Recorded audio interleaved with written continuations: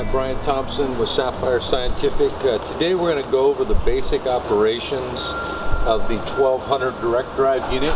But before we do, one of the most crucial things to know about running a gasoline unit is to be aware of carbon monoxide poisoning.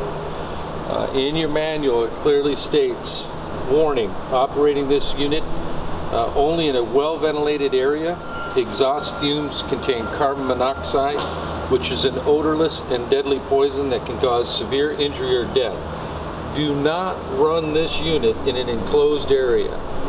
Do not operate this unit where exhaust fumes may enter a building, doorway, window, or vent, or any other opening. You arrive at your job site, keep the vehicle running, put the vehicle fully in park, set your parking brake completely, turn off your AC. Right, this Sapphire Pro-1200 is outfitted with a 120-gallon water pond, fresh water supply. The water pond will supply water to the front of the machine via our auxiliary switch, which must be turned on. If you're not utilizing the water pond, a factory fill hose will be sent with the machine. One end will go onto your garden hose at the front of the home. The other end will go into the front of the machine. Make sure you pull back on the spring collar, insert the male end, push in and listen for a click. Once it snaps fully in place, you're ready to go. Before we go into the house cleaning, we're going to go through the startup procedures that are numbered on the front of the machine. We've already talked about having adequate water supply. Then we're going to show you how to connect your solution line, your vacuum line to the front of the machine. And if you're going to operate this with the doors closed, we'll show you how to put it through the through-floor ducting system.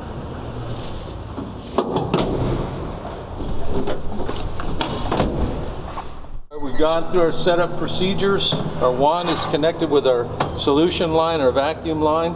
Now remember, you will not see pressure on the gauge until you trigger your wand. So we're going to trigger our wand, set our pressure. Then also, likewise, you will not see any temperature on your gauge until you trigger your wand. So you'll trigger your wand, set your pressure, then go ahead and dial in your temperature to the exact temperature of your cleaning.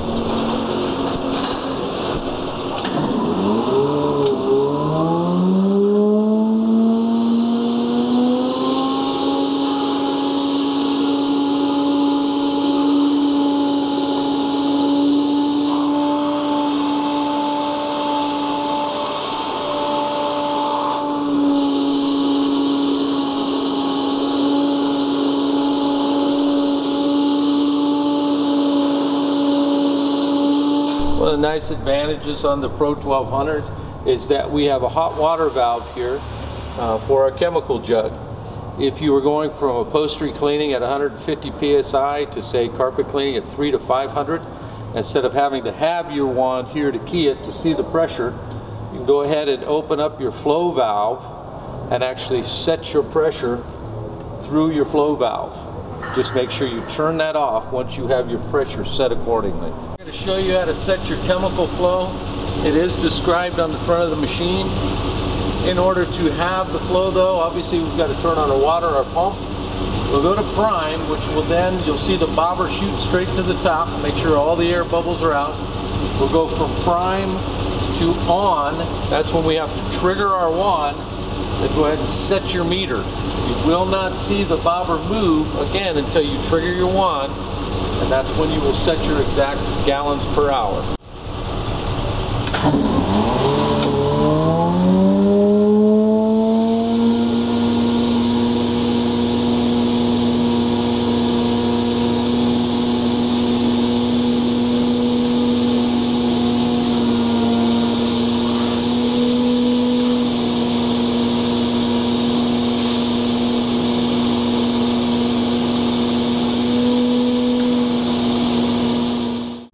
Our shutdown procedures are basically exactly the opposite of what we did on our startup. They're clearly labeled here on your front panel as well under shutdown and daily maintenance.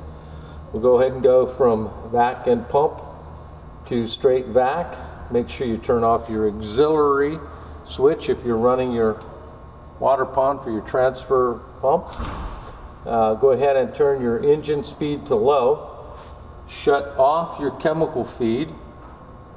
Then go ahead and disconnect your vacuum hoses. We'll lube the blower as in step 2. Then make sure at the very end that we go ahead and empty our waste tank into an appropriate dump site. Make sure you check your local municipality laws and regulations for dumping wastewater.